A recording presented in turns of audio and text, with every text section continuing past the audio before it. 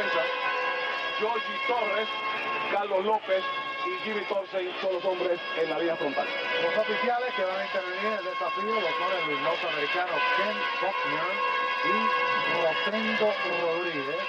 Estarán interviniendo en este interesantísimo desafío, donde en una sección sumamente caliente con el resurgir del monstruo anaranjado, los Atléticos de San Germán, pues definitivamente el equipo de los Gallitos de Isabela tendrá que doblegar en esta ocasión a aquellos equipos que pertenecen a su división, entiéndase Quebradillas, el mismo equipo de San Germán, y los Taínos de Mayagüez. Uno de los más grandes atletas que ha dado naturalmente la historia del baloncesto latinoamericano en sus pantallas, Raymond Dalmau, 3 veces jugador más valioso, en 3 ocasiones también el mejor anotador, sin lugar a dudas, el hombre de la década. Desde el año 1970 al 1980, esa década definitivamente ha sido dominada por ese hombre que está en sus pantallas, Raymond Dalmau, el jugador de Puerto Rico. Algunas veces señalamos en el béisbol de Liga Mayor, Cheo Cruz, el jugador de Puerto Rico, el pelotero de Puerto Rico. En esta ocasión, sin lugar a duda, este hombre en sus pantallas lo es el jugador de baloncesto de Puerto Rico, Raymond Dalmau. Raymond Dalmau, a pesar de ser un tremendo jugador ofensivo, es un gran jugador a la defensiva. Que quede bien claro eso. O sea, en todas las facetas del juego, Raymond Dalmau ha sido grande en este deporte. Arriba de 20 por juego en toda la historia y rumbo a los 10.000 puntos. El gran jugador de Puerto Rico. Dominan los Gallitos. Jeffrey Carrión a la mela, el número 4 con el balón. Entrega a Carlos López con presión de Mari Figueroa. En el lateral derecho a Georgie Torres y produce los primeros 2 puntos. Isabela tomando el comando. Néstor Cora con Babín, Fantauce, Mari Figueroa y Raymond Dalmau, los 5 piratas. Mari Figueroa de frente a Jimmy Torsen debajo del aro y la perdieron allá. Georgie Torres con la mela, rápidamente agresivo Isabela en la penetración y en la jugada y falta personal con gran agresividad entrando Carlos López. Los quintetos están en la defensa individual hombre a hombre, lo mismo Quebradillas como Isabela. La falta personal es la primera en el juego, la comete Mari Figueroa al área de tiro libre, un muy mejorado Carlos López, sumamente fuerte, ha estado realizando ejercicio de pesa, tratándose con medicina deportiva, en definitiva, una gran mejoría en este jugador. El ejercicio de pesa hace mucho bien en todos los deportes. Y principalmente cuando el power game es su línea, en este caso un hombre que juega al frente. Correcto. 4-0 el marcador. Favoreciendo al equipo de los Gallitos aquí en el inicio del desafío. Mari Figueroa, defensa individual de Isabela. Debajo del aro, Dalmau produce los primeros 2 para los piratas. Empezando las cortinas, Raymond Dalmau, la cortina que hace Babín, corta por debajo del canasto y recibe la bola completamente sola, como lo vieron ustedes en sus pantallas. Un gas en ese movimiento, Raymond Dalmau, el veterano de 33 años de edad, de 1001 campañas, aquí y afuera. La mela, la penetración agresivo, el rebote de Maya, a correr los piratas, Fantauci, sembrada número 1 en el juego, la produce César y empata el marcador a 4. Jeffrey Carrión con el balón, el número 18. Jugando en el backcourt esta tarde con Alfredo Lamela. No está en juego Wisto Colchado, tampoco Mite Pizarro, que son las primeras sustituciones para el backcourt. El canasto de Jeffrey Carrión. Esa cortina estuvo preciosa, establecida por Lamela, bien alta, y aprovechó Jeffrey Carrión para tomarla. Ventaja de 2 de los Gallitos como locales aquí en la cancha. Mickey Colu, otro inmortal del deporte del baloncesto. A distancia produce los primeros 2 puntos para él en el juego. Néstor Cora, que acaba de firmar un jugoso contrato con la RCA. Ustedes saben que Cora también, en adición a ser un magnífico jugador de baloncesto, es un prospecto de buen cantante. Tony Babín cortó el balón, 2 contra el pequeñín y domina ya Jimmy Torsen. La bola sale fuera y corresponde al equipo de los Piratas de Quebradillas con el juego empate a 6. Sí, el equipo de Quebradillas, los 2 hombres, las 2 defensas, Néstor Cora y Tony Babín, están poniéndole mucha presión, especialmente a los hombres que manejan la bola, que es Jeffrey Carrión y Lamela de Isabela. Babín, el pequeñín, con el balón a Dalmau. A Cora a distancia y produce nuevamente Cora. Y es sumamente efectivo de esa área Cora. El touch, el spin que le da la bola es realmente magnífico. Corta Quebradilla. Tony a Fantauci.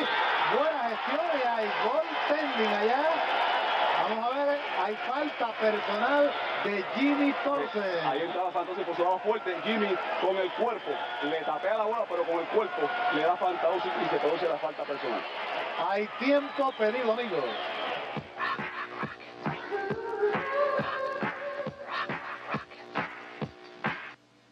Con 25, 8-6, favoreciendo a los Piratas de Quebradillas. Bien, ahí tiene la repetición de la jugada, cuando llega la penetración, buscando el lateral Dalmau.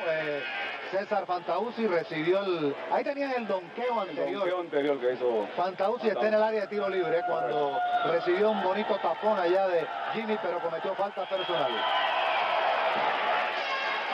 Logrando Fantauci su punto número 3 en el juego. Ese tipo de jugada donde Jimmy produce la falta es muy difícil controlar, que viene con una velocidad, se despega y su cuerpo tiende a irse en forma horizontal una vez hay el despegue. Y ahí fue que se produce la falta personal. Un jugador muy clave para los Piratas. Según esté el deseo de ganar, el deseo de jugar de Fantauci, así irán los Piratas. Y está en el tempo necesario, en la situación buena para buscar buena victoria para el equipo de los Piratas. 9-6 el marcador, favoreciendo a los muchachos de Quebradilla. Carlos López a la mela. A Georgie Torres Pérez, la penetración, entregó a Carlos López. Bonito el movimiento de Pérez y mejor el canasto de López, que lleva 4. Sumamente bonita la jugada, le salió el hombre y se la puso a Carlos López completamente solo debajo del aro. Asistencia, apúntele a George Torres. Canasto para Carlos López, 9-8 el marcador. Fantauci le dan espacio para tirar. A Dalmau frente a Pérez, se levantó y la perdió. Recupera a los Piratas. De fantasía la perdieron ahora. Pérez se la saca allá y se quedó algo atrás Fantauci, pero hizo las gestiones, le puso velocidad, el overdrive y logró sacar la pelota a Georgie Pérez. Se descuidó un poco Georgie Torres en ese video, él tiene que detenerse un poco para buscar, no tenía forma de entrar al canasto, se detiene y entonces espera por sus compañeros para iniciar jugada. Jimmy Torsen a Georgie Pérez. Georgie Torres Pérez a Carlos López y se sale el balón. Va al remate Carrión y falla. Sale con ella el equipo de los Piratas, la logra salvar allá, la tocó Georgie Pérez. Están abajo en el marcador el equipo de Isabela, 9-8. Esta semana los Piratas lograron 3 victorias en 3 salidas, una Isabela frente a Carolina. Quebradilla derrotó a San Germán y a Arecibo, entre otros. Néstor Cora, a distancia Néstor, y el tercer canasto de forma consecutiva de esa área. De la misma área, la bomba tira muy bien Néstor Cora. 6 puntos para Néstor. Jeffrey Carrión, le dieron espacio y los primeros, no, lleva 4 en el juego Carrión. 11-10 el marcador, favoreciendo a los Piratas. Raymond Dalmau, fallando, lucha en el balón y ahí hay falta personal. Agarrando la comete la Mela, el número 4 es la primera de la Mela, la segunda del equipo de Isabela. Ahí está la repetición. Se levanta Dalmau, se echa hacia atrás para evitar el bloqueo de la pelota, pero la bola no consigue el canasto. Entró a juego Mite Pizarro, precisamente en sustitución de la Mela. Procede la fila de Aibonito, pasó en un cambio por Charlie Ortiz. Mite Pizarro. Fantauci con el balón. A Babina, el pequeñín en la penetración, entregó a César. 5 para Fantauci, 13 para los Piratas, bonitas gestiones de Babín y mejor la asistencia y el canasto de Fantauci. Tremendo la jugada. 13-10 el marcador. Jimmy Torsen entrega a Carrión y logra el canasto y la falta personal de Cora. Para Cora es su primera falta personal, la segunda de los Piratas. Jeffrey Carrión lleva 6 en el juego. Esa jugada se llama un give and goal. Él da la bola, Jimmy da la bola y entra por el lateral izquierdo. Ahí ven a Carrión, exactamente. Entró cómodamente por su mano débil y con su cuerpo va echando hacia el lado al hombre defensivo y va en busca del canasto. Dejó algo atrás a la defensa, es la falta personal. Y logrando el canasto, Jeffrey Carrión. 7 puntos en el juego para Carrión, de 3-3 en el área de tiro libre, el equipo de Isabela. Cora tiene 2 faltas personales, se retira al banco. Rey Ortiz, que entró por él, tiene el balón. magnífico jugador. A distancia, fallando, lucha en el rebote, sale con ella, viste, largo del pase. Adelantado la pelota, pero no así el que tenía que buscarla, Georgie Torres. Hay tiempo pedido. Regresamos en breve, amigos.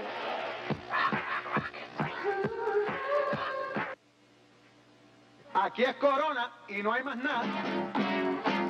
Vas ajorado, vas bien cargado. Corre, corre, chico, que se te va la lancha. Y la Corona en la neverita, esa, mi pan, esa no puede fallar.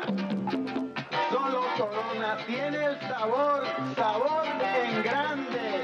Para los que toman mucha cerveza, cerveza en grande. Tú sabes. Corona, sabor en grande. Y no hay más nada.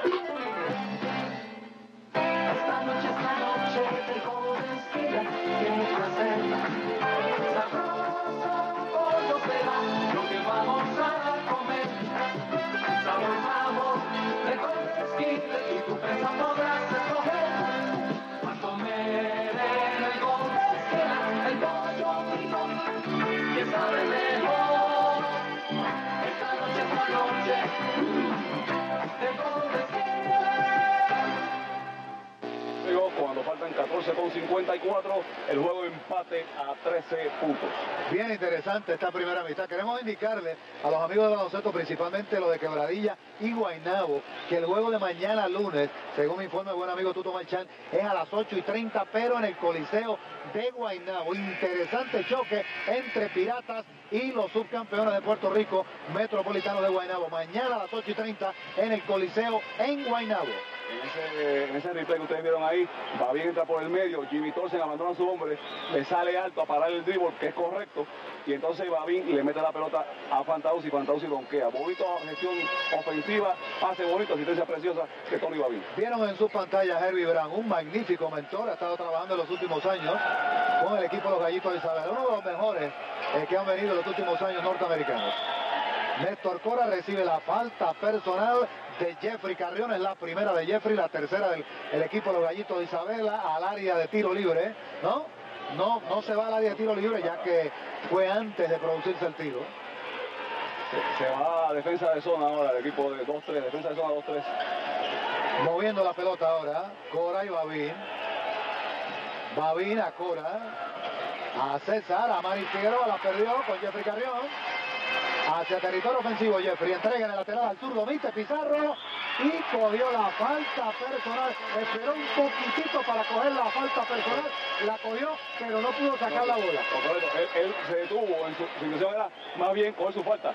Ahí pudo tirar y no lo hizo, y entonces brincó tardíamente para recibir la falta personal. Fíjate, hay un movimiento que puedes hacer, que puedes tratar de adentrarte en el territorio caliente, sacar el gancho con la zurda, coger la falta y tirar el canasto. Oh, sí. Ahora él está forzado a meter los dos puntos, ya que no pudo lograr el canasto. Siempre uno debe intentar tirar la bola al aire. La bola es más pequeña que el aro y puede caber la posibilidad de que se meta la bola. No como ayer que vimos a Grimaldi y Vidot tirar desde el suelo. Y esto lo decimos como un señalamiento positivo. Eso lo hacíamos cuando jugamos cocina y jugamos uno contra uno, sí. Mite Pizarro logró los 2 puntos, Mite. 15-3 el marcador. Dalmau con el balón. Ventaja ahora de los Gallitos. Néstor Cora, que había estado caliente, falla por primera ocasión en tiro de campo. Néstor Cora. Jeffrey Carrión a territorio ofensivo. ¡Uy! La perdió Carlos López en la puntitita de los dedos. Hay que señalar que hasta ahora este muchacho Joey ha hecho una labor fantástica marcando a Dalmau. Cayendo como de Gallo 3/4 para que la bola no le llegue. Solamente ha logrado 2 puntos, Raymond. Pierde el balón, la defensa está hermética del equipo de Isabela. 15-3 el marcador, están en ventaja. Georgie Torres, errático el pase, peligroso, casi la tiró hacia el aro. Raymond Dalmau a Néstor Cora, opta por penetrar y la jugada y falta personal, la comete Mite Pizarro, la cuarta del equipo de los Gallitos de Isabela, se saca nuevamente en el lateral. Sí, Néstor Cora ahí, de ustedes, dejó atrás a Mite Pizarro, lo dejó y Mite Pizarro por detrás trató de sacar la bola, pero cometió falta personal. Optó por penetrar, tenía la distancia en ventaja en estatura. Sí. No la usó. César Fantauci en la penetración y hay falta personal sobre César Fantauci, que es un magnífico, excelente jugador de unas condiciones realmente excepcionales. Simplemente solamente 6 pies 4 pulgadas y brinca como el que más. 15-13 el marcador, favoreciendo al equipo de Isabela, que está jugando una gran primera mitad. Raymond Dalmao fallando, va al remate y falla Papote Fargas. En la jugada hay falta personal del propio Fargas, agarrando por detrás Papote Fargas.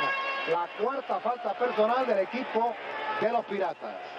15-13 el marcador, favoreciendo a Isabela. Los Piratas están de 4-1 en el área de tiro libre. Perfecto en 5 oportunidades Isabela. Están en ventaja de 2, 15-13. La pierde allá Jeffrey Carrión, el balón corresponde al equipo de los Piratas, que está sumamente bajo en estatura, pero tiene nuevamente al dirigente Amalver, que conoce muy bien el personal, sabe bregar con el sistema y es muy importante. Le saca mucho provecho, mucho partido y le rinde mucho a los muchachos de Quebradillas a Rey Amalver. Ahí va Raymond Dalmao. ¡Uy, Dalmao! 4 puntos para Raymond. Empate el marcador a 15, produciendo como siempre el estelar Dalmao en el clutch. Vite Pizarro, el número 13 hacia territorio ofensivo. A Giorgi Torres Pérez, uno de tantos que tienen nombres iguales aquí en nuestra liga. Ahorita vamos a entrar en detalle respecto a eso. Carlos López, el zurdo fallando. Voleibol para Giorgi Torres en la penetración. Vite, gran canasto de Vite Pizarro. Estupendo, fabuloso canasto de Vite Pizarro, bonita penetración. 4 puntos para Vite Pizarro, el ex pelotero profesional. Se salió el balón en estos horas. Le cayó la bola en la mano a Carlos López. 17-15, ventaja de Isabela. Jimmy Torsen buscando a quién pasar. A Jeffrey, a Jimmy a distancia. Jimmy, y que no vaya. Los primeros dos para el estelar y caballeroso jugador, el famoso número 5 de Isabela, Jimmy Torsen. 19-15. Siempre sacan candela estos dos quintetos. Fantausi debajo del aro. Muy bien ejecutada la jugada. Bonita la jugada. Ahí alguien miró la cara y dejó a Néstor Cora solo, recibió el balón y de espalda puso la bola en el aro. 8 puntos para Néstor Cora, el mejor del juego hasta estos momentos. 19-17. Carlos López y logró el canasto. Y la falta personal de César Fantausi, ¿no? Está levantando tanto Fantausi como Efraín Fares. Vamos a ver la repetición. Ahí está la bola, en el pivote bajo. Carlos López hace un fake. Falta se lo come y entonces va a buscar el canasto. Los dos le dieron falta personal. Fantausi le dio falta arriba ahí. Sí. Pero fíjense ustedes, siempre debajo del canasto, siempre hay que hacer un aguaje con la bola y el cuerpo para sacarle de balance al hombre defensivo, y entonces uno que va tardíamente a buscar el aro. 4 puntos en el desafío para Carlos López, perfecto en 5 oportunidades. Isabela mantiene perfecta invicta en 6. Carlos lleva 5, el mejor de ese equipo con 7, Jeffrey Carrión. 22 para Isabela, 17 Quebradillas, restando 11 con 17. Rey Díaz, que entró a juego con el balón. A Ortiz, un empujoncito allá de Vite Pizarro, la bola sale fuera, corresponde al equipo de los Piratas. Hay tiempo pedido, regresamos con ustedes en unos segundos. Espectáculo, jóvenes muy bonitas aquí en el área de Isabela, precisamente son la cheerleaders, blancas y verdes, sin alusión política de ninguna índole. Los colores blancas y verdes y amarillos, los colores del equipo de los Gallitos de Isabela. Ahí está la penetración de Vite. Por el mismo medio consigue la brecha, le da buen release a la pelota como un piquete y la bola acciona y consigue el aro. 22-17, Vite ha estado jugando muy bien. Es básicamente uno de los problemas que ha tenido Isabela en los últimos años, problemas de point guard en el backcourt. Vite ha llenado hasta estos momentos el cometido. Raymond Dalmao, a Papote Fargas, luchando el rebote allá, domina Jeffrey Carrión, muy fuerte, dominó a Rey Díaz y a Brown Rivera, que entró a juego. Jeffrey Carrión frente a Rey Díaz, a Carlos López, a Mite, a Jimmy moviendo rápido la bola. Isabela, hay falta personal por detrás frente a Huito Colchado. La falta personal la comete allá Papote Fargas, se saca en el lateral. Viste Pizarro la va a poner en juego 22-17. El marcador, ventaja de 5 puntos de los Gallitos. Jimmy Thorsen buscando el cristal y lo consiguió. Bonito canasto de Jimmy Thorsen. Movimiento tardío característico de Jimmy Thorsen. 24-17. No es el low motion, sino es el movimiento natural de Jimmy. 24-17. La ventaja de 7 de los Gallitos, amigos. Rey Ortiz con el balón, buscando la línea de fondo y recibe la falta personal de Mite Pizarro. En la segunda de Mite, la quinta de los Gallitos. Y Mite en esa jugada no cerró bien la línea de fondo y le permitió a Rey penetrar por la línea de fondo. Siempre pasa cuando pierdes la línea de fondo, tratas de agarrarlo. O sea, no cierra, a veces queda, ahí no le cierra bien y él la aprovecha y la consigue. Entonces trató de pivotear en la pierna derecha y le dio en el muslo derecho precisamente. Siempre es bueno cerrar y echar el hombre siempre hacia el centro para recibir ayuda en caso de que el hombre pueda evadir la defensa. O cogerle el charging. Sí, o cogerle el charging, uno lo espera. Correcto. 24-17. Rey Díaz con el balón. Magnífico manejador, tanto como Ortiz, que tiene el balón ahora, del área del backcourt del equipo de los Piratas. Rey Díaz buscando el aro y lo consiguió, pero corrió con el balón. Alfredo Lamela, Jordi Torres Pérez, Jimmy Thorsen, Jeffrey Carrión y Huito Colchado en juego. Jeffrey con el balón, el número 18. Seguido de Brown Rivera, Ken Faulkner y Rosendo Rodríguez, los oficiales de turno. Buena gestión, pero pertenece a los Gallitos. Sigue el preseo del equipo de Quebradillas, que es su arma letal. Y hay tiempo pedido. Regresamos en breve, amigos. 9:52. 24-17 favoreciendo a los Gallitos de Isabela. Ahí están viendo ustedes los Piratas de Quebradilla y parte de la jugada anterior. Quebradilla, como muy pocas veces ha pasado en los últimos años, ha cambiado una gran cantidad de hombres. Otros se han ido al retiro, otros han sido dejados libres. En el caso de Raúl Hernández, que está jugando con Carolina, Nestalí, que fue a Ponce por el cambio de Brown Rivera y Julio Botay. Steve Dalmau, el hermano de Raymond, está con el equipo de Río Piedra. Joe González con Moró y Carlos Hernández fue a retiro. Y Rolando Álvarez está fuera de la campaña. Jimmy Thorsen produce sus puntos número 5 y 6. Sí, trabajó muy bien esa bola, Jimmy, ahí en ese pivote abajo. En el caso de Rolando Álvarez había sido firmado por el equipo de Isabela, pero debido a una lesión fue dejado libre. Vargas a Brown Rivera, magnífico jugador sustituto de reserva. Hay falta personal y es de Jimmy Thorsen, su segunda. Sí, cogieron empujando a Jimmy. Mucha maña, la veteranía. Siempre hay sus empujoncitos. A veces el árbitro lo ve, a veces el árbitro no lo ve.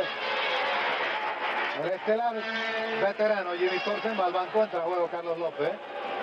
Rey Ortiz y Rey Díaz moviendo el balón en el área del backcourt frente a la zona 2-3 ahora del equipo de Isabela.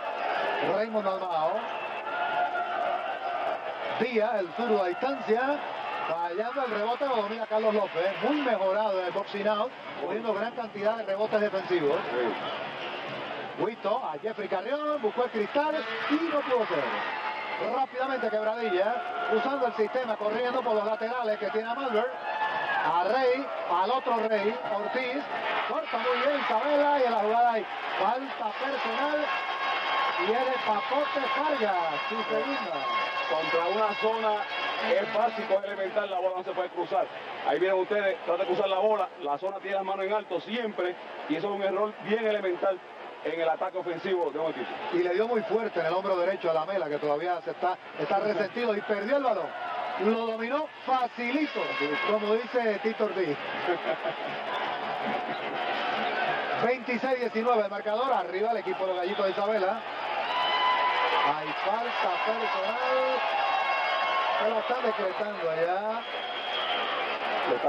Ahí lo galea por lo empuja, lo obliga a irse por su lado débil, siempre saliendo por el lado fuerte para evitar que él pueda tomar velocidad y que se le haga sumamente difícil bajar la pelota. El número 14, Rey Díaz, precisamente. El número 10, corregimos, Rey Díaz. Jeffrey Carrión con el balón, seguido de Brown Rivera. Cargó el balón y hay falta personal. La falta personal se la está decretando a Brown Rivera. Y él, sí. Pero 26-19. Entendíamos que Faulkner había decretado que había cargado el balón. Pero lo último y lo oficial son los de los árbitros. 26-19. Hay falta personal, rápidamente la comete. Otra vez Brown Rivera, su segunda. Esa fue una falta, honradamente, sin ningún tipo de intención. Fue con el pie, cerraron las dos piernas y cayó en el piso Jeffrey Carrión. 26-19 la ventaja de los Gallitos de Isabela. Ahora entra a juego Néstor Cora. Vamos a ver a quién sustituye en el área del backcourt. A uno de los Reyes, ¿no? Sale de juego Brown Rivera. Tiene la flexibilidad Cora de que puede jugar como delantero. También entra Santauzzi, que hacía largo rato que estaba en el banco. WTV Canal. Ofensivo, está cogiendo la bola, aunque hay un preseo establecido por Quebradillas. Isabela está buscando a su hombre que está abierto, completamente solo. WPLA Televisión, Canal 5, Mayagüez, Aguadilla. Ha estado jugando un juego de conjunto, distribuyéndose sus 26 puntos. Jeffrey Carrión, errático el pase y el balón corresponde todavía a Isabela. Atocó Quebradilla, Isabela con otra oportunidad. Ken Fogner en sus pantallas. A Georgie Pérez, Georgie Torres Pérez, Georgie Torres, el otro, juega del equipo de Fajardo. Carlos López, Agüito Colchado, en el movimiento y se produce el canasto. Arnaldo Hernández. Bonito el reverse ese que presentaron ahí. Buscando el canasto y el tapón allá. Ahí Y la falta personal. Y hay goaltending de Carlos López. O sea, esa bola una vez sale, hay que dejar que termine su trayectoria, no se puede interferir con ella. Bien, y vamos a corregir. Rafi Ramos fue el que produjo el canasto en el give and go anterior del equipo de los Gallitos, sus primeros 2 puntos.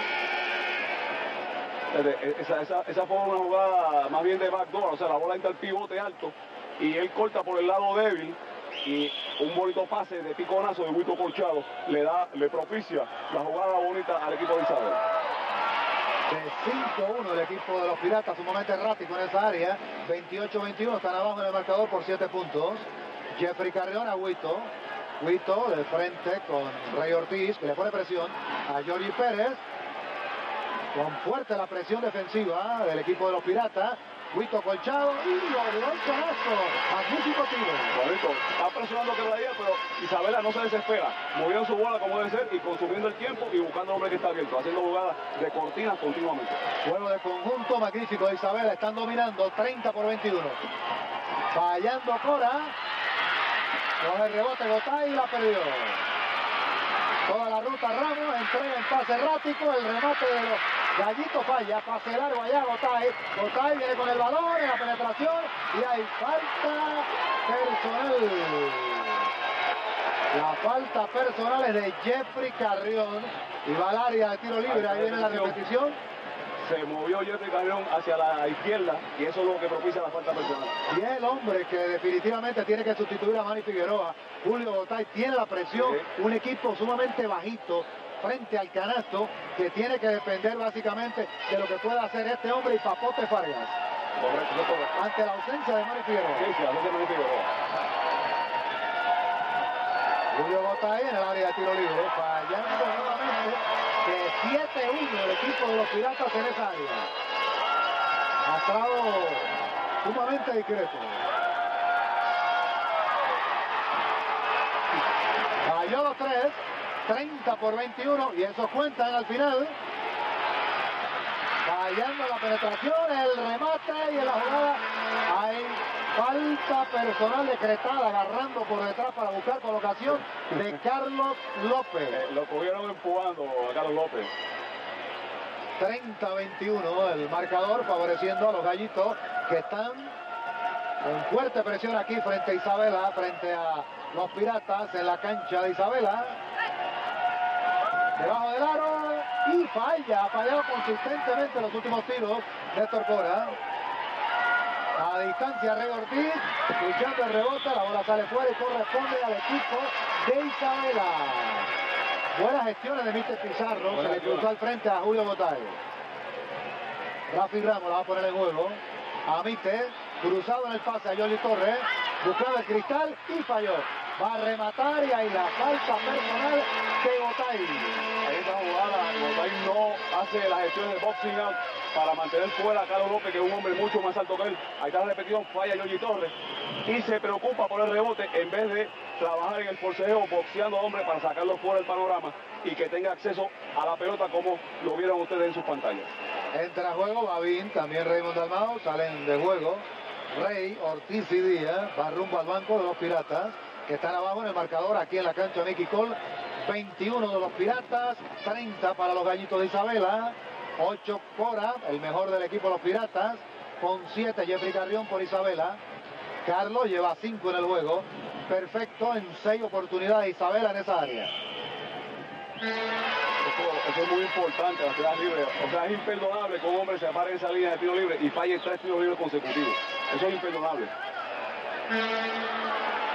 Por primera ocasión en la tarde falla en el equipo de los Gallitos. Es un magnífico tirador en el área de tiro libre, Carlos López, para ser un hombre grande, que usualmente a través de la historia, aunque hay muchos grandes que han mejorado en eso, pero ¿cómo tú te considerabas como tirador en esa área? Pésimo, pésimo. Yo era un tirador pésimo de foul. Yo quería que lo dijeras tú.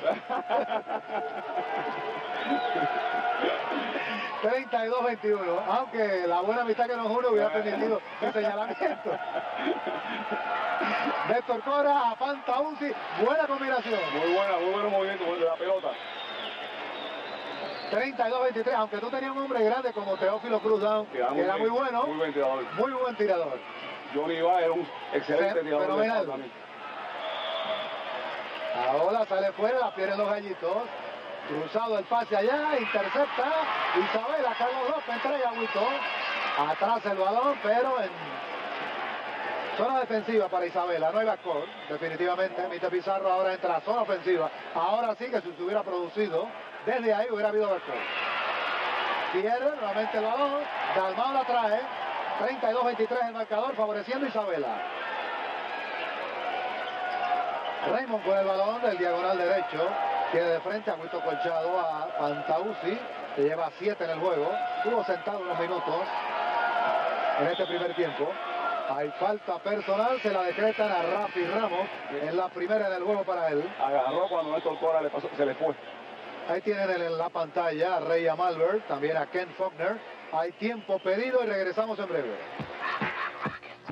Cuando faltan 5:22 para concluir la primera mitad. Quiero hacer un señalamiento de las 2 derrotas del equipo de los Piratas de Quebradillas. Contra San Germán anotaron 68 puntos, contra Morovi 77. Tienen un promedio por temporada de 87.8 en los 7 juegos. La fórmula pudiera ser que si usted evita de que lleguen a 80, puede vencer al equipo de los Piratas. Y hasta ahora, faltando 5 para la primera mitad, solamente 23 puntos. Correcto, sumamente bajito. Usted tuvieron la oportunidad de ver un bonito backdoor ahí hace poco en un replay. Bonito backdoor en el que Huito Colchado sube el pivote alto y le da la bola por el lateral a Rafi Ramos para conseguir el canasto. Bien, y logró mejorar en esa área el equipo de los Piratas de 10-3. Cora lleva 9 en el juego. 32-25 el marcador, favoreciendo al equipo de los Gallitos, que han jugado una brillantísima primera mitad. Mite Pizarro a Yogi Pérez, juego alegre de conjunto, de gran estrategia con presión en la defensa. A Giorgi, a Huito Colchado, a Mite Pizarro, se fue, lo dejaron ir pero falló. Con buena oportunidad, le pusieron presión a Dalmau, por poco la pierde Dalmau. Le cerraron 3 hombres al unísono y por poco pierde la pelota. Recibió falta personal. Le cierra Giorgi y le cierran a Mite por detrás, que no se ve en las pantallas de ustedes. Recibió la falta personal de Giorgi Pérez. Y les hablaba ahorita sobre nombres comunes en nuestro baloncesto superior. Rafa Ramos, uno con Isabela y otro con Aybonito. Rubén Rodríguez, uno con Bayamón, otro con Aybonito. José Santos, uno el Chombo con Río Piedra y el otro con los Mets. Giorgi Torres, uno con Isabela y otro con Fajardo.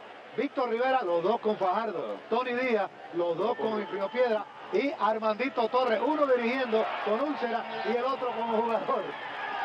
Nuestro buen amigo, ambos son buenos amigos. Raymond Dalmau logró su punto número 5 de 12-4 el equipo de los Piratas, 32-25. Pero el equipo de Ponce tiene que reaccionar, tiene el talento y tiene uno de los mejores dirigente que ha producido este país en la persona de Armandito Torres. Muy capacitado, man. Jordi Torres, la penetración y recibió tremendo azote. Recuerda, Rafa Valle.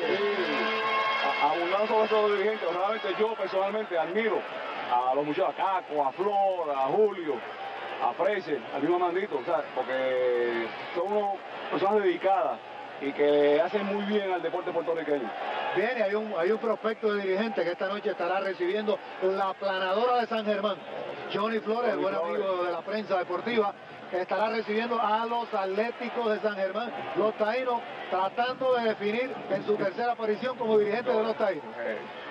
Y tiene un hueso duro de roer. El día dice que le van a pasar por encima a Johnny, le deseamos la mejor de la suerte con su low pulse y su motion offense. Y su 1 y 4. 32-25 el marcador. Fantausi cierra contra él y hay falta personal. La comete 3 segundos, ¿no? 3 segundos. 3 segundos en el tapón, ¿no? Se dilató un poco en esa área y le decretó 3 segundos por menos.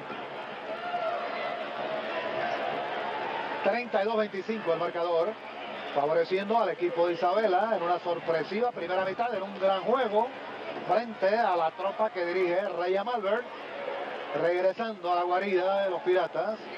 Jimmy Torsen se viró y cogió el cristal de la 8. Ese tiro Jimmy Torsen lo domina a la perfección por el lado izquierdo contra el cristal. 34-25 el marcador. Y la suerte es buena, se la deseamos a Johnny Flores. Oh, sí. Muchacho muy dedicado y un gran entusiasmo. César Fantausi fallando, Fantausi a palo limpio ahí. Cierran contra él y hay falta personal y había que cantar algo ahí.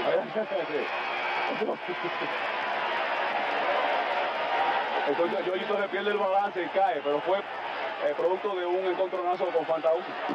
Ahí. No, fue más bien un resbalón, fíjate. Él resbala. La falta se la decretan al Botay. 34-25 es la segunda de Gotay. En juego ahora por los Piratas, Manny Figueroa sustituye a Julio Gotay. 34-25. Ahorita hablaba de Fantausi, pero Manny es determinante. En una temporada donde domina a los hombres grandes de 6-8, 6-9, 6-10, Manny es sumamente importante hacia donde pueda llegar el equipo de los Piratas. No, definitivamente es el hombre que puede ser decisivo. Tony Babín a la penetración y bonito el canasto. Tremendo movimiento de Tony Babín, fabuloso.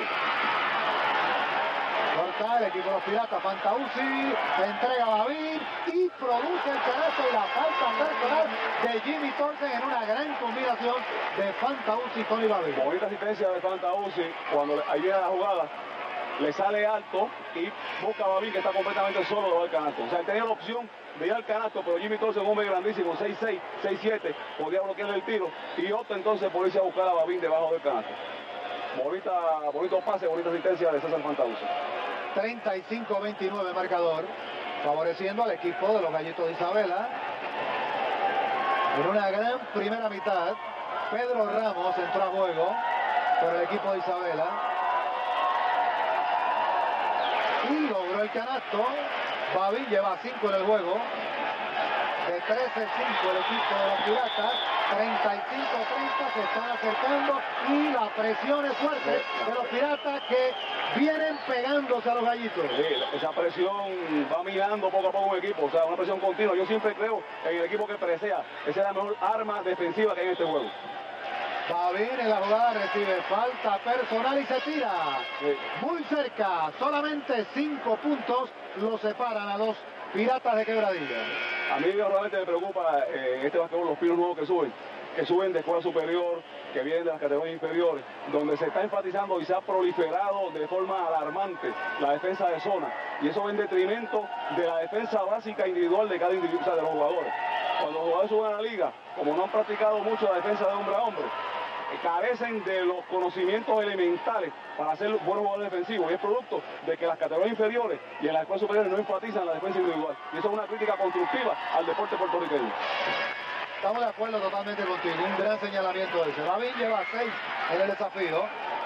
Mite Pizarro a Huito Colchado. Huito la penetración a Giorgi, a Mite, a Pedro Ramos, a Mite el zurdo, Mite Pizarro, a Giorgi. a Carlos López, opta por penetrar y se llevó la defensa. Corrió antes. Sí, corrió con la bola, eso lo vimos. Tony Babín buscando el cristal y tremendo el canasto de Babín. El hombre que tiene a los Piratas en juego en estos últimos minutos, Tony Babín. 35-33. Corte de Babín en la jugada y falta personal. Fue la falta, fue de César Fantauzzi. Ahí está la repetición. Y Fantauzzi le choca y le declara la falta personal. O sea, el preseo de Quebradilla está mirando ahora al equipo de Isabela. O sea, el preseo continuo y eficiente del equipo Quebradilla es el factor determinante en estos últimos minutos. 35-33 el marcador en un brillante juego hasta estos momentos, amigos. Otro sensacional desafío a través de Guapa Televisión. Festival de baloncesto de altura, de calidad. Aparentemente, los canales 4, 5 y 44. Aparentemente Pedro Ramos sufrió una pequeña lesión. Está cogiendo, pero ya está restablecido. Sale de juego Fantauzzi. Entra a juego Pedro Salgado por el equipo de los Piratas en el área de tiro libre.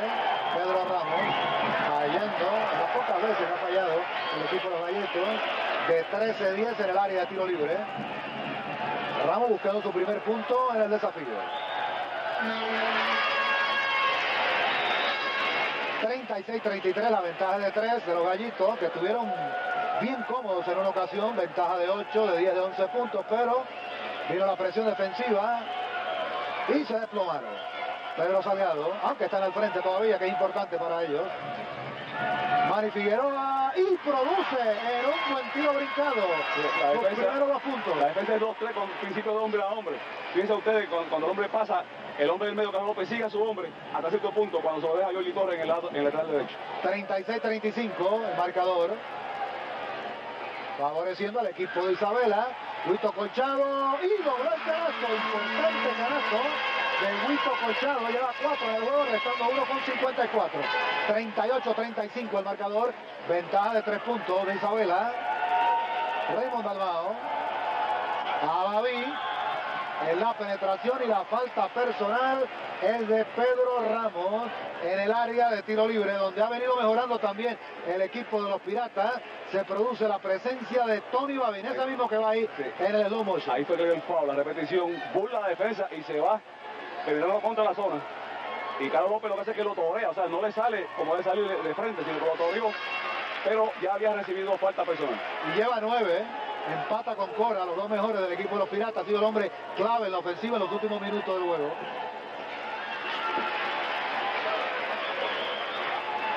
...38-36 el marcador, favoreciendo al equipo de los Gallitos de Isabela. Tienen 2 puntos de ventaja en el juego. Mite Pizarro frente a Babín. Defensa individual de los Piratas. Huito Colchado en la penetración y en la jugada hay falta personal.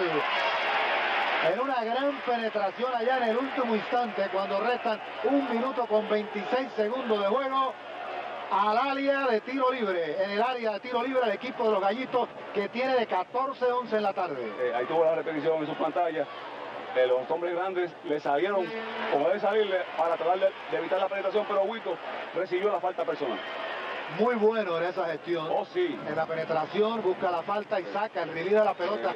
Lo hace casi siempre. Muy bien, muy bien. Es un jugador de este tipo, con mucha cría, bravo, siempre buscando la penetración, siempre hacia adelante.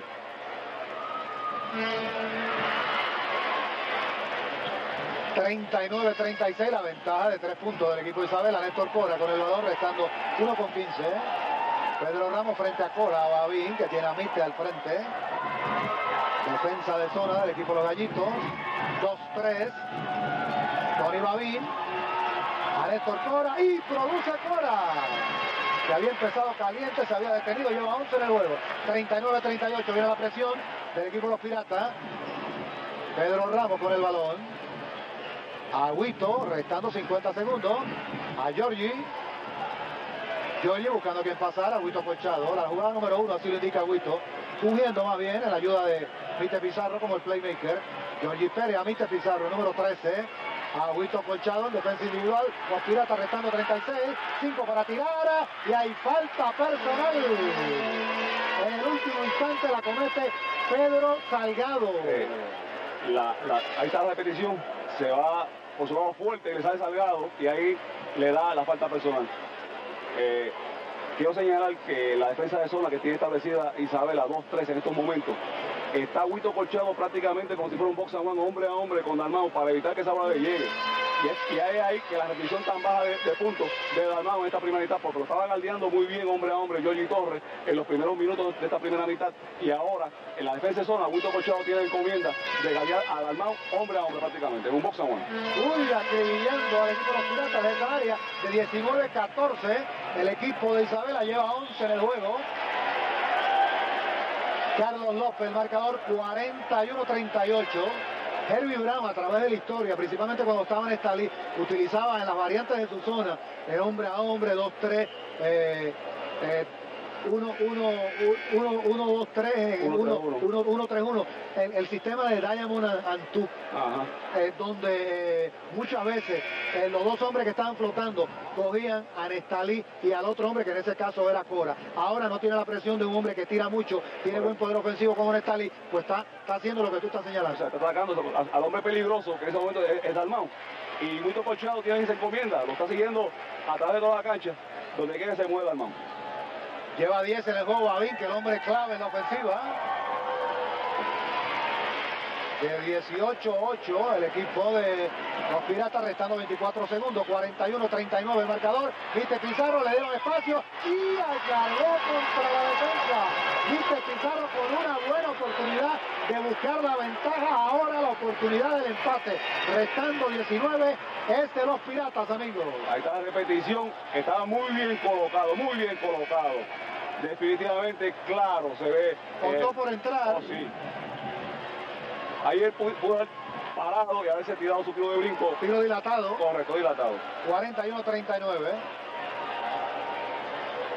El marcador favoreciendo a los Gallitos, buscando el empate, el equipo de los Piratas. Néstor Cora a distancia y hay falta personal sobre Néstor Cora, amigos fanáticos, de Rafi Ramos al área de tiro libre. Néstor Cora a Malvern envía a Julio Gotay en sustitución de Manny Figueroa. Ahí viene la falta personal de Rafi Ramos sobre Néstor Cora y el empate en el área de tiro libre para los Piratas y hay tiempo pedido, amigos. 4 segundos, 41-39, favoreciendo a los Gallitos. Ahí está Néstor cuando recibe. Estaba solo, tenía un buen área de tiro, un hombre que... Y queda muy bien esa área. Hay un pequeño inconveniente allá con unos fanáticos pegados a la cancha. Ahí tienen al árbitro norteamericano Ken Faulkner hablando con Herbie Brown. Brown le señala a los fanáticos que se despeguen. Lo están haciendo así, continúa el desafío, restando solamente 4 segundos, buscando el empate Quebradilla en el área de tiro libre de 18-9. En esa área Cora lleva en el juego un total de 11 puntos. Muy importantes. Muy importantes. Sí. Son sumamente importantes.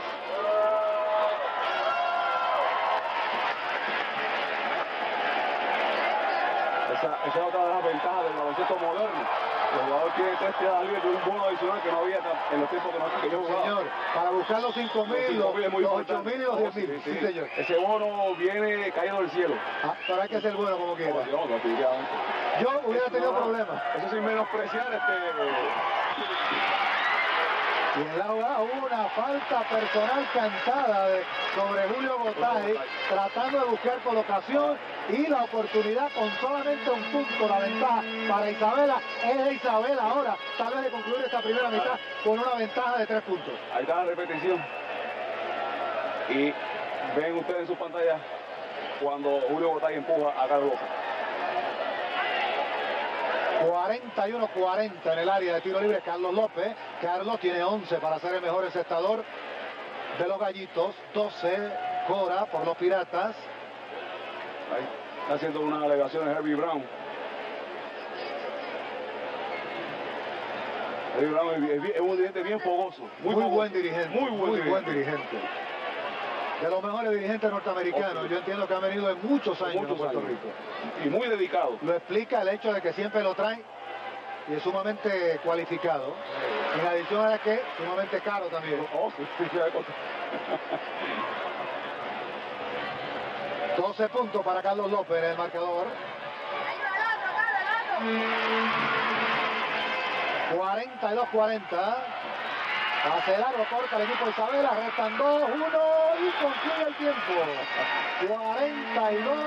42-40, favoreciendo esta primera mitad al equipo de los Gallitos de Isabela en una gran primera mitad donde vieron el mejor encestador para el equipo de los Gallitos de Isabela, el mejor hombre, Carlos López, con 13 puntos, 12 para Cora, en un juego realmente sensacional hasta estos momentos a través de Guapa Televisión.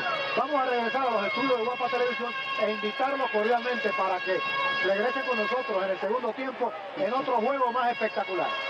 Temprano en esta primera mitad estaban luciendo muy bien a la defensiva, pero Tony Babín logró ocasionar un resurgir en la ofensiva de los Piratas, que por poco tuvieron oportunidad de terminar empatados en esta primera mitad, pero no fue así. Terminan abajo por solamente 2 puntos, lo que tiende a indicar que, como dijo Rafa Bracero, va a haber un segundo partido en esta segunda mitad. El juego con ventaja de solamente 2 para el equipo de los Gallitos de Isabela. Vamos a hablar un poco sobre otro tema deportivo.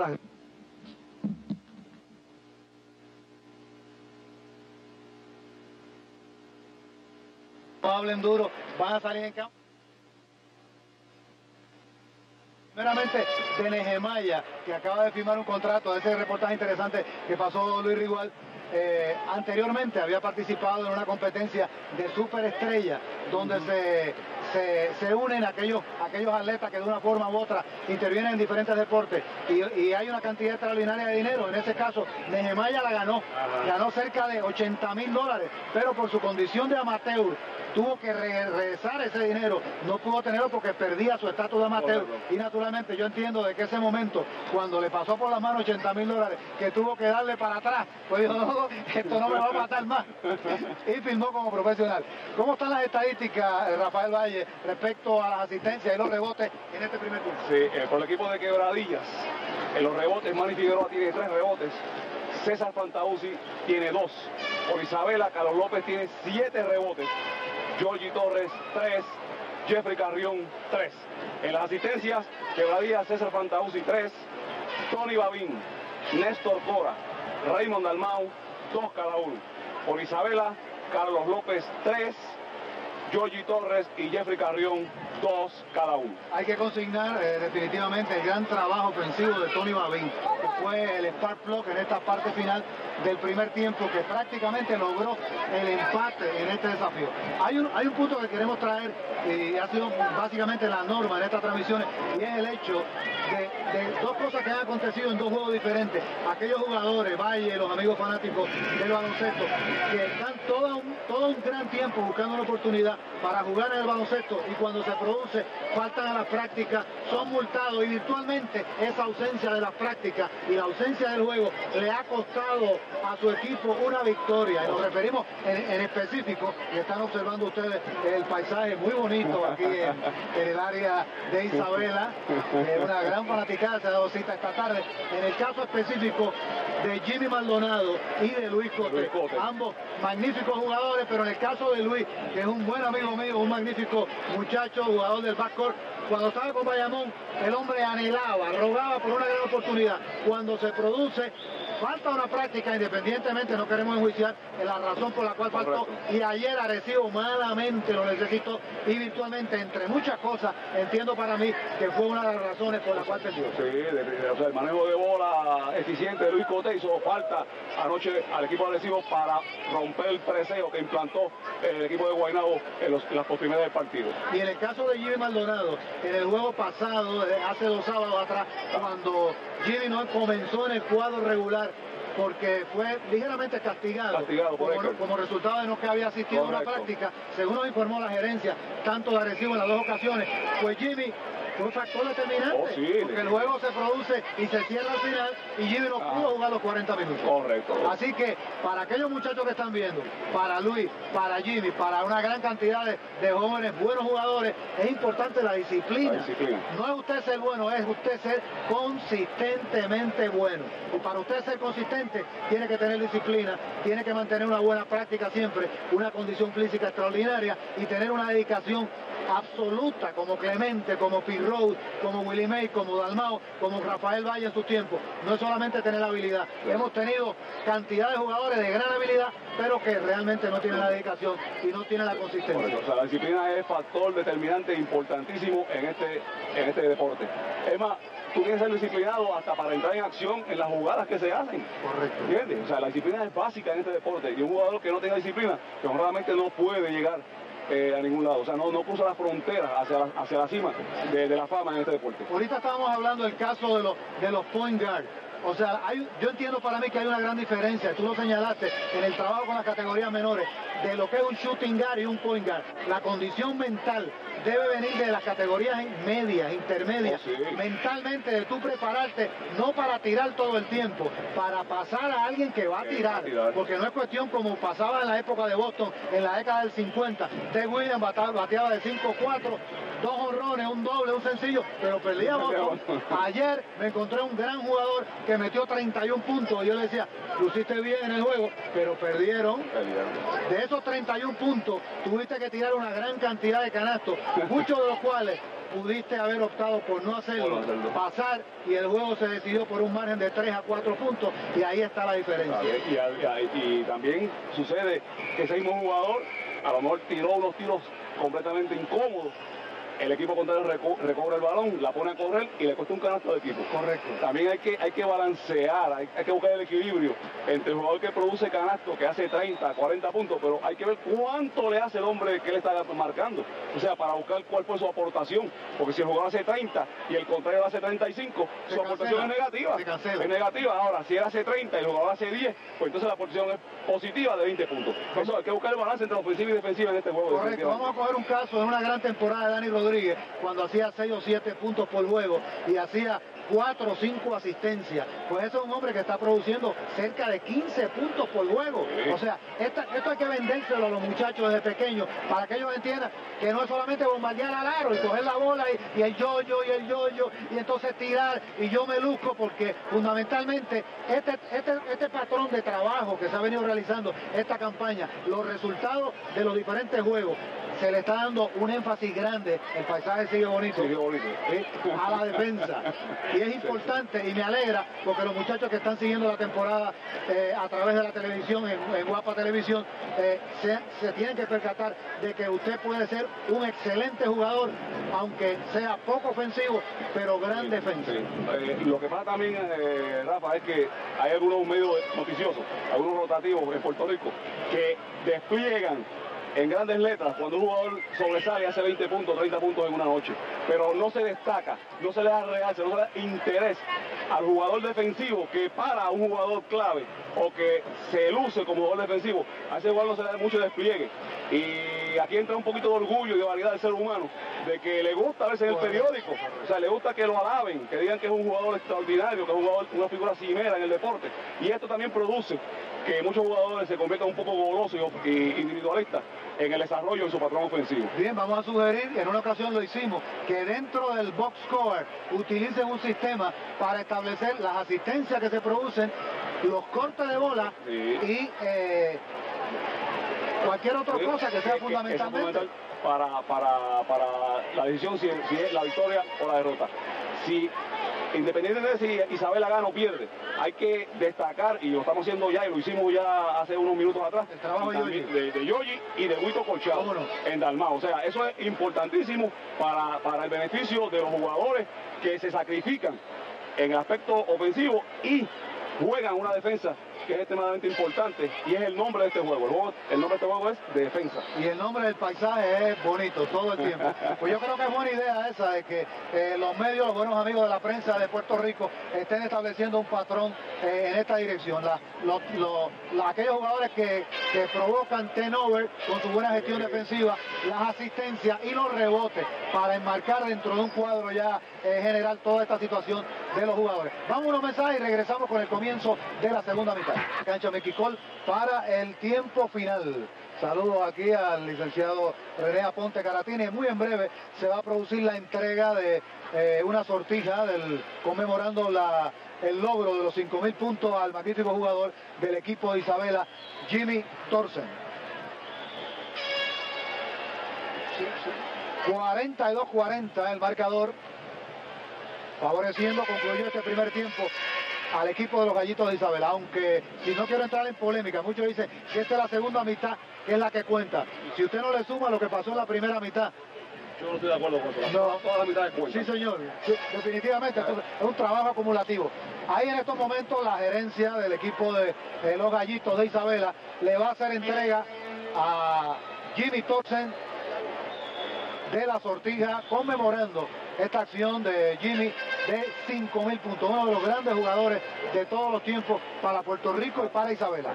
Y a través de la historia en los últimos años se ha ganado también el galardón del jugador más caballeroso sobre la cancha.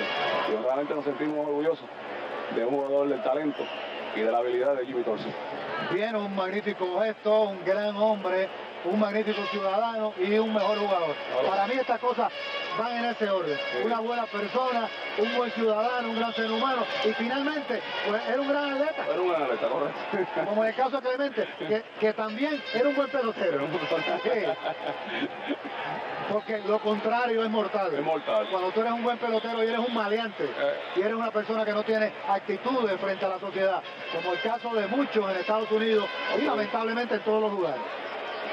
42-40, vamos al segundo tiempo. La ventaja concluyó con un margen de solamente 2 puntos para el equipo de Isabela. Jimmy y Manny en el brinco, domina Isabela, Carlos López con el balón. Jeffrey Carrión, la mela a Georgie. A Jimmy Thorsen. A la mela a Jeffrey Carrión. Jeffrey le pone el tapón, Néstor Cora.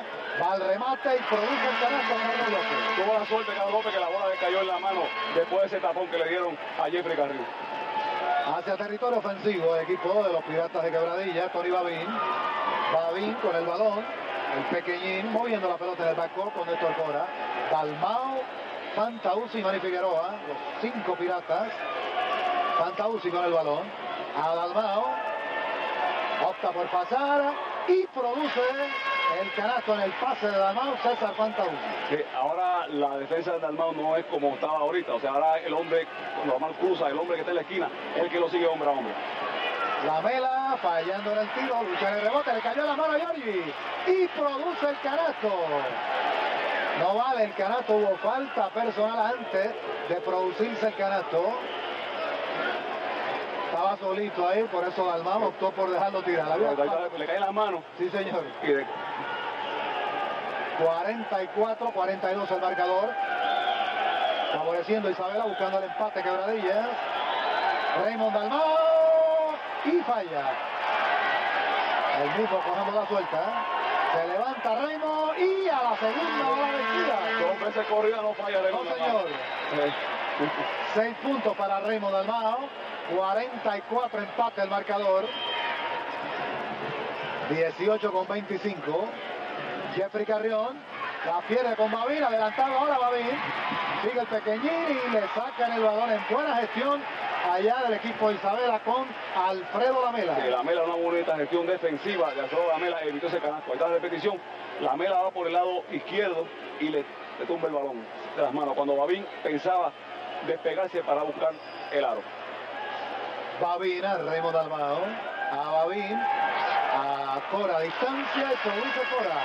12 puntos para Néstor Cora, la ventaja por primera ocasión en el desafío, 46-44. Jimmy Thorsen, a Georgie Pérez, buscando la falta personal, la recibe y al área de tiro libre. La falta es de César Fantauzzi. Georgie Pérez. Ese pase estuvo fabuloso. La bola va a Jimmy ahora. Y Jimmy es el que le pasa la bola a Carlos López a buscar la bola a Jimmy Torres bajo el canasto. Y cogió la falta muy Correcto, muy bien. Isabela concluyó en el área de tiro libre de 19-14 en el primer tiempo. Un porcentaje extraordinario. 46 para los Piratas, 44 buscando el empate. Isabela. Estuve hablando con Henry Brown antes del partido. Me estaba señalando lo dedicado que este muchacho de Victoria que está en el foul line. Se cae por las prácticas tirando bolas, es el primero que llega a la cancha. O sea, tiene un interés increíble y ha desarrollado, o sea, es un gran jugador en los últimos meses. 5 puntos para Giorgi en el juego. La corta le dice Sada, recupera Quebradilla. En el lateral entregando, fallando allá. Lucha en el rebote. Y hay falta personal. Por detrás agarrando. Se la están decretando al número 16. Miguel Hernández, es su primera. Un joven que tiene un gran parecido a Michael Vicente. De los Piratas, el número 16, estén pendientes. Lamela con el balón a Rafi Ramos. A Lamela con el balón a Ramos. A Carlos López. La pierde el equipo de Isabela. Toda la ruta Néstor Cora. Y en la jugada hay falta personal. La comete el número 4, Alfredo Lamela. Sí, ese pase en el canasto de Isabela estuvo un poco apresurado. Esa bola no cabía. Estaba congestionado el centro. Y por eso hubo ese corte de bola que le costó la falta personal. En el área de tiro libre, Néstor Cora. Cora tiene el desafío, un total de 15 puntos. El número 7, magnífico jugador. Estará tal vez convirtiéndose en cantante a tiempo completo el próximo año. 47-46. 17 en el juego para Cora. De 22-11 el equipo de los Piratas. 48-46 el marcador, favoreciendo a Quebradillas. Isabela con el balón. Lamela a Giorgi. Frente a Raymond Dalmao y corrió con la pelota. Bonita gestión defensiva de Raymond Dalmao en esa jugada. Raymond buscando a quien pasar y la perdió. Rápidamente Isabela, Huito, y produce Huito Calzado. Empate el marcador a 48. 7 puntos para Colchado en el desafío. Cora a Mari Figueroa. En el comienzo prácticamente del segundo tiempo. Tony Babín buscando el cristal con las dos manos. De los pocos jugadores que tiran brincado con las dos manos. Babín es uno de ellos. Ese tiro lo hizo aquí famoso Raúl Ramírez en los años 50. 12 lleva en el juego Babín. Jimmy Torsen a Giorgi. Burlando la defensa y buen pedazo. Giorgi lleva 7.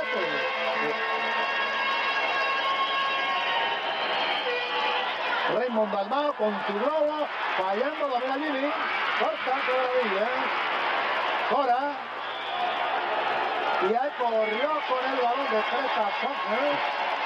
El balón regresa a las manos del equipo de Isabela, empate el marcador a 50 en otro excelente juego a través de Guapa Televisión. Sí, sigue el preseo efectivo del equipo de Quebradillas. Esta es la repetición en la cual Giorgi Torres consigue ese canasto. Adelantado Isabela y produce nuevamente. En esta ocasión Lamela, los primeros dos. La ventaja es exactamente de 2, 52-50. Ahí cogieron dormido a alguien. Sí, señor. Hey. Desbalance defensivo y alguien soñoliento. No, sí. Mani, a Babín, ahí va Babín.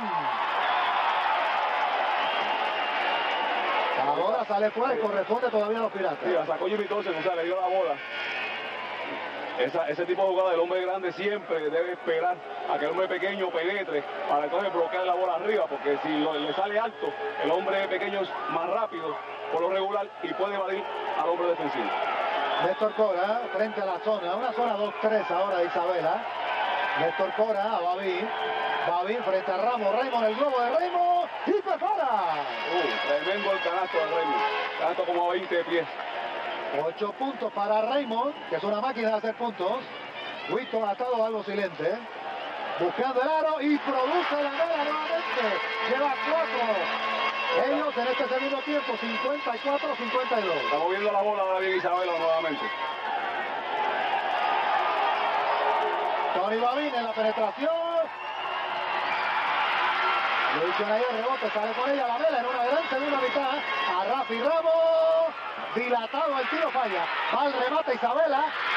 Lucha en el rebote, movía Mari Figueroa.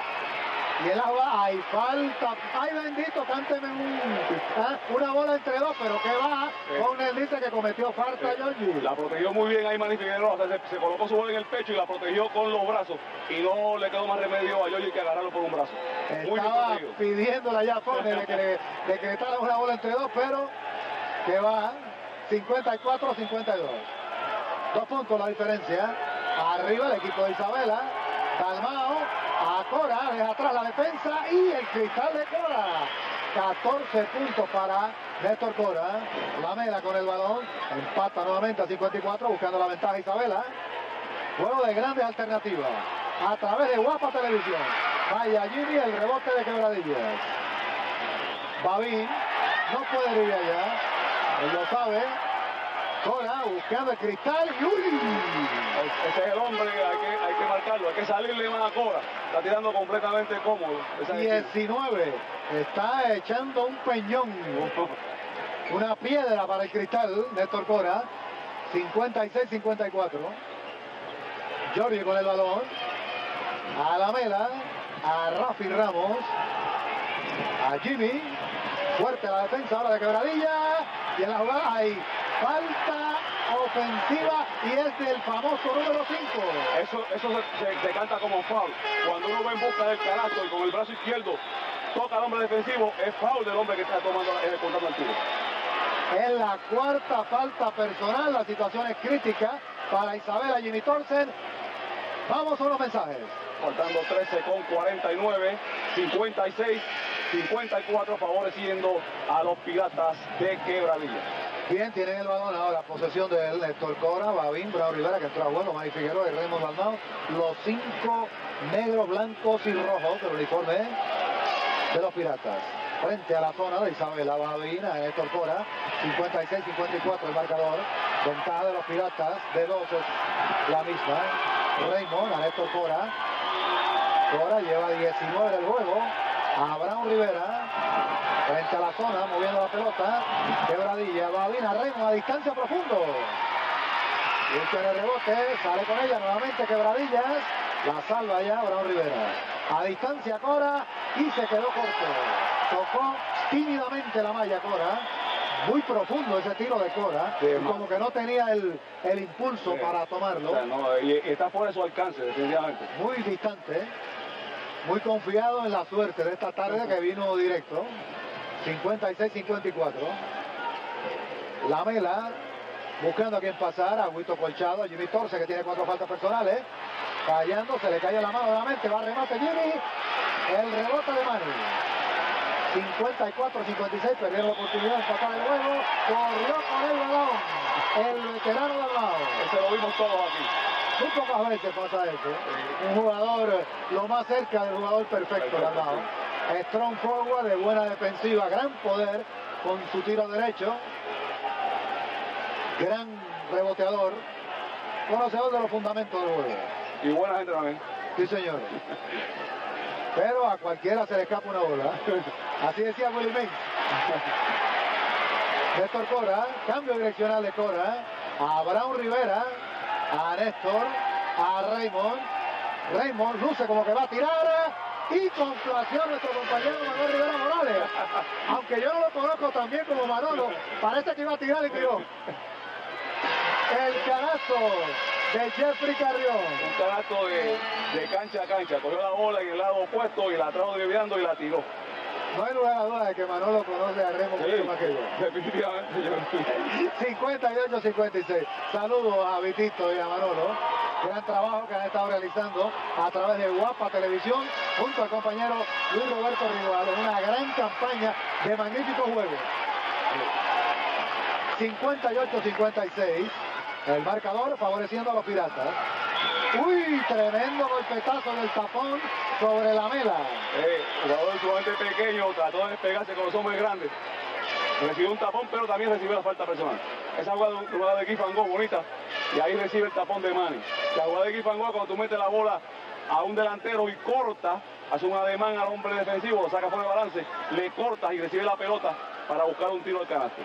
Lamela fallando, ha estado caliente en este segundo tiempo, moviendo el balón, cortando, con presión la defensa. Tiene 4 puntos en el juego.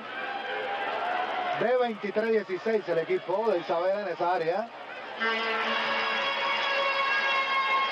5 para Alfredo Lamela, el número 4 de los Gallitos, buscando el empate y lo logró. En su punto número 6, muy importante para él. Empate el marcador a 58, amigos fanáticos.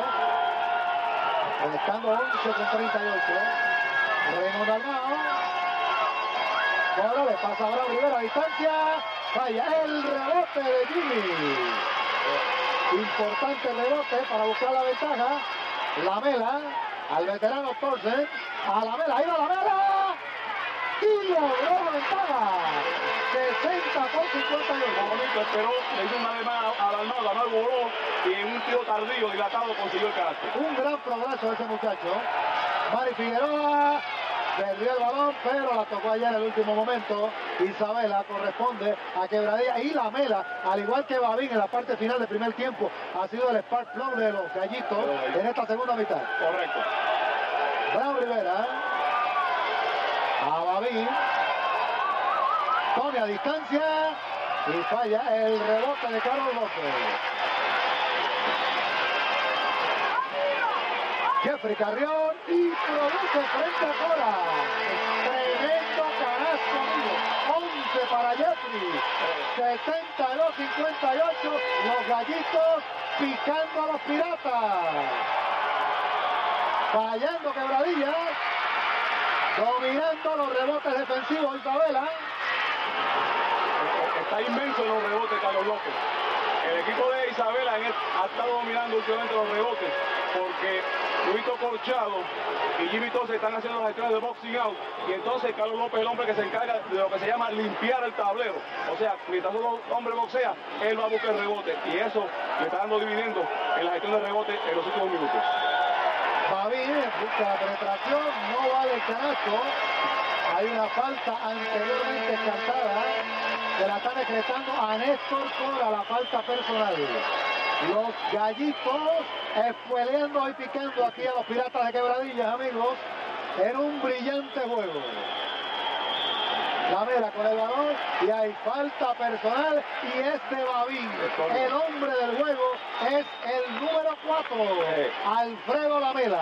Correcto. El equipo, no hay duda que el equipo de Quebradillas tiene una condición física óptima. Ha estado preciando prácticamente los minutos, 30 minutos que llevamos de juego, ha estado en el preseo. Jimmy Thorsen con el balón, se levanta Jimmy, fallando Jimmy, luchando allá y hay falta personal, se la decretan al 7, Carlos López, ahí ustedes lo vieron en su pantalla, levantando la mano, hay tiempo pedido, regresamos en breve. 9 con 57, 62-58 a favor de Isabela. Ahí está el canasto dilatado de Lamela. Tú sabes lo que están diciendo los amigos fanáticos por aquí cerca de nuestra mesa de transmisión, que el equipo de Isabela tiene mejor condición física y va a ganar porque ha estado comiendo chuleta, cocolía pequeña, enana, ha estado comiendo los Piratas de Quebradillas. Unos pequeñines por aquí que saben como las niguas. Está bueno ese comentario. Bien, tú señalabas sobre la condición física de los Piratas. Fue uno de los problemas graves que tuvo el año pasado. Cuando jugaron pocos juegos de exhibición, no estaban todos a tiempo, pero este año Pedro Hernández, en esa experiencia negra, trajo de regreso a Marvel a la rienda de los Piratas, estuvo jugando una gran cantidad de juegos de exhibición y está prácticamente con el equipo completo desde febrero. Es ahí la razón por la cual han estado prácticamente desplazándose de forma positiva durante el trayecto de los primeros 7 desafíos, han logrado 5 victorias. Están abajo en este juego, 62-58. Brown Rivera, Mari Figueroa, Néstor Cora a distancia y produce Cora. 21 para Cora. Tremendo el canasto de Cora, 62-60. Se acercan nuevamente los Piratas. Semisilencio aquí en la cancha Mickey Cole, que esta tarde está repletita de espectadores, amigos. Luito Colchado, a Jimmy Thorsen, a Carlos López y en la jugada hay falta personal, vale el canasto, la falta de Dalmau, oportunidad para 3 puntos. Bonita la gestión ofensiva, los movimientos de Carlos López, ahí está la repetición, la bola va al centro, lo galea Dalmau y Dalmau estaba buscándole que se le diera por el lado izquierdo y lo sorprendió y se fue por su lado débil. Y consiguió el canasto y la falta personal. Es la tercera falta personal de Raymond. Carlos lleva 17 en el juego, de 26-19. El equipo de Isabela en esa área, 75-60, la ventaja de 5 puntos. La fanaticada de los Gallitos poniéndole mucha presión a los jugadores de los Piratas. Pase errático y en la jugada y falta personal de Huito Colchado. Naturalmente, esto es desde el punto de vista deportivo, han estado gritándole a favor de sus gallitos en contra de los Piratas, que siempre es una presión adicional que tiene el equipo visitante. Sí, correcto, eso es correcto. Raymond Dalmao y produce, y Jimmy Torsen estuvo a punto de coger su quinta falta personal. Estaba consciente y lo que hizo fue que retrocedió cuando Dalmao hizo el movimiento hacia el canasto. 12 para Raymond, 65-62. La bola sale fuera y corresponde al equipo de Isabela, restando 8:42. Isabela de paso logró ventaja de 2 puntos en el primer tiempo, doblegando a los Piratas 42-40. Lamela con el balón, ahora con presión de Rey Díaz, que lo trajeron básicamente para ponerle presión. Ha estado jugando muy acertadamente Alfredo Lamela en el movimiento de la ofensiva. El equipo de Isabela por poco la pierde, la entregó a Quebradilla. Rey Díaz como un bólido hacia territorio ofensivo, se levanta, entrega a Brown Rivera, fallando Quebradilla. Estaba sobre la línea Carlos López y la perdieron. A eso lo vimos aquí, estamos perpendicular a la línea, así que lo vimos. A 90 grados. A 90 grados. O sea, no estamos oblicuos, estamos perpendiculares. Marcelo que tiene una lista ya. Eso es para Tim Reyes. Sí. Él me llama oblicuo allá en Miami. Muy bien, muy interesante. Brown Rivera produce para su equipo. Jesús Brown Rivera, sus primeros 2 puntos en el juego. ...65-64 el marcador, favoreciendo a los gallitos. Jimmy Torsen se levantó y recibe la falta personal de Manny Figueroa al área de tiro libre. Jimmy Torsen con la oportunidad de aumentar la ventaja ahora, que es raquítica para los gallitos. Ahí está la repetición. El área amarilla está sumamente congestionada, por lo tanto está cerrando la defensa de Quebradilla para evitar penetraciones por parte del equipo de Isabela.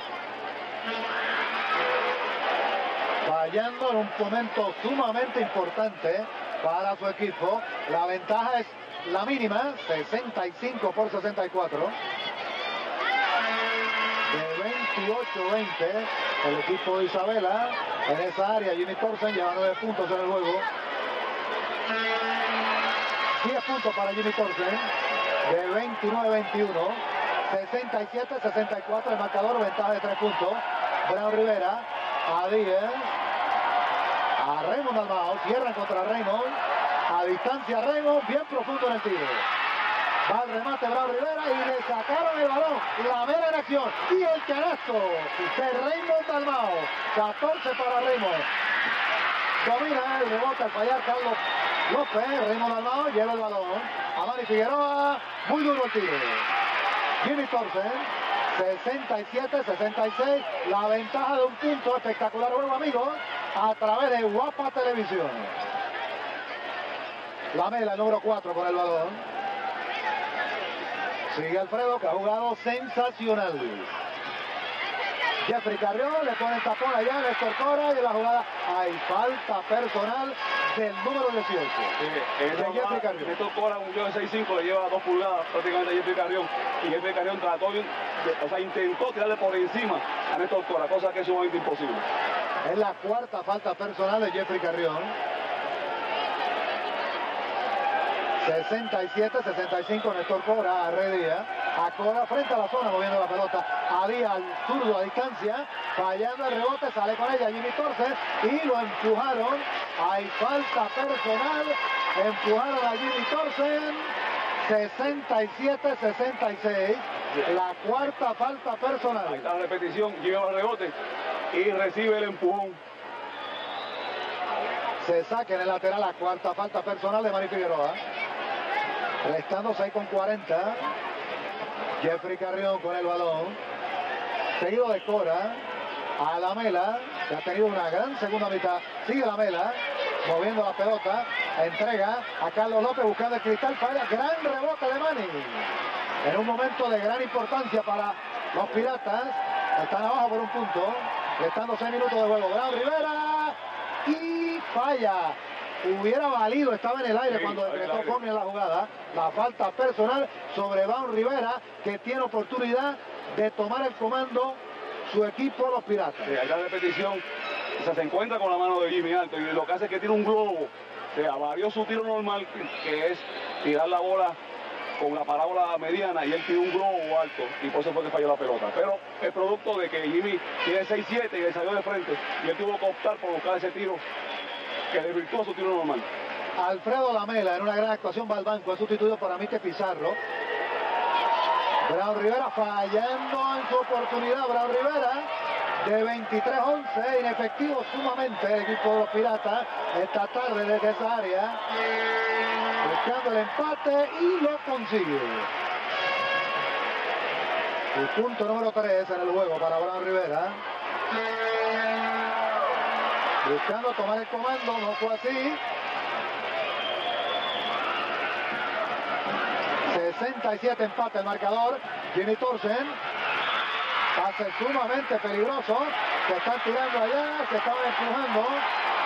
Jesús Brown Rivera y Jeffrey Carrión, a palo limpio reaccionó Brown Rivera, y como detalle estadístico, observen que se coloca a la zurda cuando viene para encima de Jeffrey Carrión. Brown Rivera se coloca a la zurda y empieza a pelearle a la zurda. Cuando era el movimiento, se vio muy bien con la derecha Jeffrey Carrión. Ahí lo que motiva esto es que cuando Jeffrey se sacude, le da con el codo en la cara a Jesús Rivera Brown, que fue a hacer su gestión de buscar el rebote. Y esto no pasa de ahí. Es el calor del juego, la expectación en juegos realmente sensacionales y una temporada extremadamente reñida que no se sabe quién va a ganar hasta el último minuto.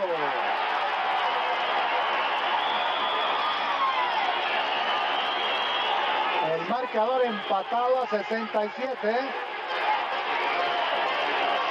El balón corresponde al equipo de los Piratas de Quebradillas, restando 6 minutos con 6 segundos de juego. El Brown sumamente molesto, entendió de que el balón le correspondía a él. Díaz a Cora, se levanta Cora, muy duro el tiro. El rebote de Dalmao, buscando el aro Raymond, y falla. Lucha ya, sale con ella, y hay falta personal, y es la quinta falta personal de Jimmy Thorsen. Esto es una baja lamentable. Ahí está la repetición. Y Jimmy pierde el contacto con el balón, y con su mano cuando baja es que le da la falta personal. Jimmy hizo un gesto de coraje hasta cierto punto. Voy a felicitar allá a Ken Foner en forma sarcástica, más bien, tratando de extrovertir su malestar, naturalmente. Ahí está la repetición. La falta personal, la quinta de Jimmy Thorsen, restando 5:40. Muy importante para Isabela. César Fantauci, al zurdo Díaz, y falla, muy duro el tiro. Carlos López.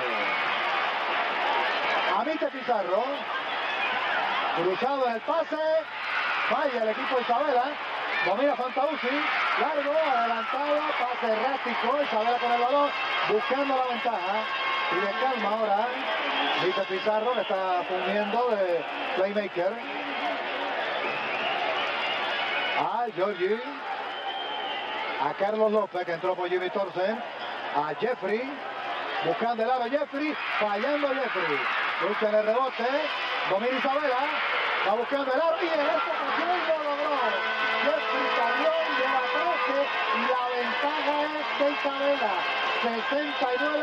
69-67. Agraciado el equipo de Isabela en ese movimiento. Corta Isabela, recupera Quebradilla, Redía buscando la penetración y le pone el tapón. Recupera nuevamente ante un gran esfuerzo Isabela, Quebradilla. Domina a Dalmau, el tiro de Dalmau, y lleva 16. 69 empate el marcador. Ese canasto le cuesta a Isabela por la bola iba para afuera de las líneas. Y en el canasto de Quebradillas salvan la pelota. Eso nunca se hace en el canasto del adversario, nunca. Hay falta personal de Rey Díaz, la comete sobre Mite Pizarro. Restando 4 minutos con 17 segundos. Va a haber cambios, entra a juego Tony Babín, sale de juego Brown Rivera, Babín, Pantauzzi, Néstor Cora, Manny Figueroa y Raymond Dalmao, los Piratas, Mite, Jeffrey Carrión, Carlos López, Georgie Torres, Huito Colchado, los Gallitos, Georgie Pérez, buscando la penetración, el step away, no logró el canasto, lucha en el rebote, sale con ella Manny en un gran rebote, a Babín, a César, a Cora, muy duro nuevamente el tiro, fallando Cora en tiros relativamente fáciles, tirando con mucha fuerza. Está poniendo mucha presión ahora también. O sea, no le está dando el espacio que la zona estaba proveyendo en los primeros minutos. Ahora están poniendo presión una vez recibe la pelota, lo que se está dificultando el tomar su tiro adecuado. Buscando la ventaja el equipo de Quebradillas, 69 empate el marcador. Moviéndose frente a la defensa Galcona del equipo de los Gallitos. Néstor Cora buscando el aro y produce Cora. 23 en el juego para Cora. 71-69 en otro final de película, amigos, a través de Guapa Televisión.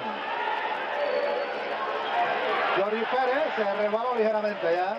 Mite a Jeffrey en la jugada y falta personal sobre Jeffrey Carrión. Con el marcador 71-69. Ahí está la repetición, la bola a la esquina y le da la bola a Jeffrey cortándose el canasto. Y ahí fue que recibió la falta personal. O sea, definitivamente en estos últimos minutos el equipo de Isabela tiene que buscar penetración para buscar la falta personal y tratar de conseguirle el canasto lo más cerca posible al aro. Al área de tiro libre, Jeffrey Carrión lleva 3 en el juego. De 30-22. Ahí está el juego para Isabela en el área de tiro libre. Han fallado en solamente 8 de 30 oportunidades. Esa es una de ellas. Es la número 23. 70 para Isabela, 71 para el equipo de los Piratas. Buscando el empate, no lo logró. Tony Babín lleva el balón por el equipo de los Piratas ahora. Mantiene la zona el dirigente Herbie Brown por Isabela. Babín, a Cora, a Manny Figueroa. A Babín, el playmaker de los Piratas. Moviéndose,